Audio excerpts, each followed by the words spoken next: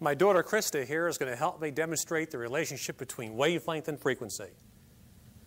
Krista, I want you to move your hand up and down relatively slowly at a low frequency.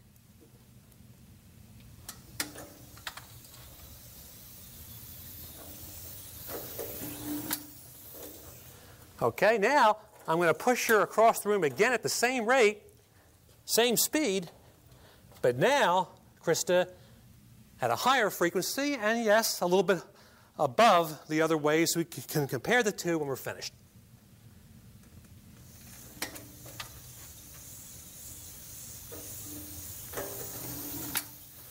Very good.